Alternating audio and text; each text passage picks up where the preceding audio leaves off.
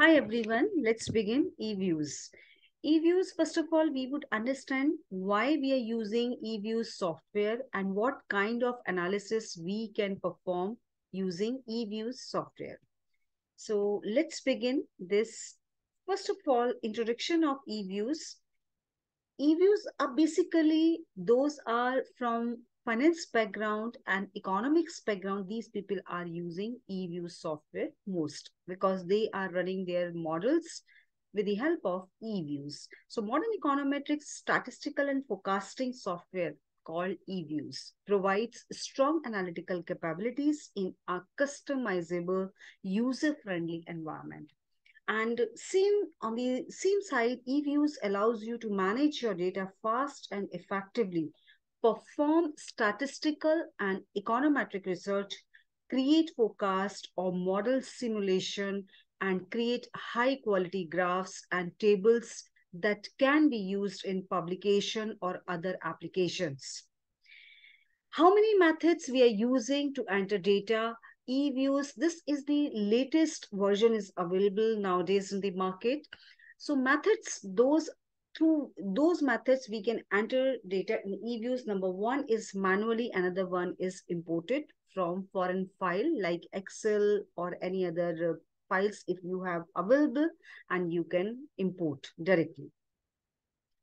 And we would understand how we can enter manually and how we can enter or import file as it is. So before starting this, first of all, we would understand what do you mean by time series data. A, a time series is a collection of observations performed over a predetermined period of time. It is frequently applied to the analysis of long-term climatic data as well as economic forecast. So main goal of time series analysis is to predict future observations using a set number of past observations. I have already explained all three kinds of data in my previous video. What do you mean by cross-sectional data? What do you mean by time series data and panel data? I will share that video link also, and you can go through that particular video, then you would understand difference among all three kinds of data: cross-sectional, time series, and panel data. Then is what is unit root test in time series analysis? Why do we need unit root test in time series analysis? So unit root test is used to check for the stationarity in the time series, whether this time series data is stationary or this is non-stationary. Stationary means there is mean, median, all these things are equal, more or less similar, but there is not much fluctuation. But non-stationary means a lot, there would be fluctuation. So unit root test can be used to determine if trending data should be first differenced or regressed on deterministic functions of time to render the data stationary.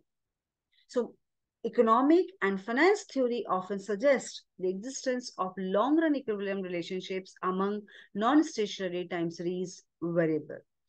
So difference between, as I said earlier, stationary time series has statistical properties or moments, for example, mean, variance, that do not vary in time. So stationarity then is the status of a stationary time series. But contradictory, we could say non-stationary is the status of a time series whose statistical properties are changing through time. That means we cannot say mean and variance are same. These are the examples of stationary and non-stationary time series. You can see on the left-hand side, this is the stationary. If we would calculate mean, more or less similar. But when we talk about the non-stationary time series, it would be like this. When we come to the stationary time series, you can see this is the one more example, and non-stationary would be like this. And non-stationary time series, time-dependent variance. So here is, you can see both these. This is the, you can see here, where mean here is during this part and that part. That would be this, the variation in the mean. So all these three categories would be existing. Then test of stationarity, how we have to test this stationarity. So stationarity is important because in its absence, a model describing the data will vary in accuracy at different time points, and regression results will be spurious. Spurious means that are not meaningful, that are not useful, this data. And this is false true.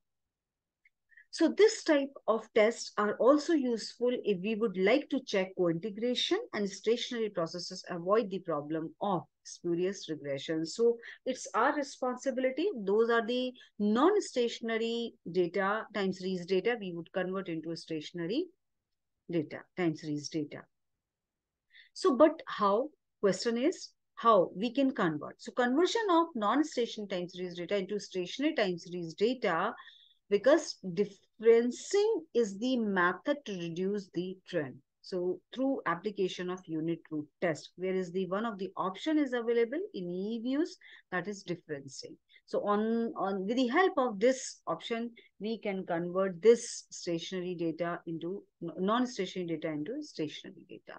So that's all in this video, and this video would be helpful to you. And in the next coming video, I would show you all these words, those I have used, unit root test, we would run with the help of Eviews software, with the help of the data. Thank you. Keep watching.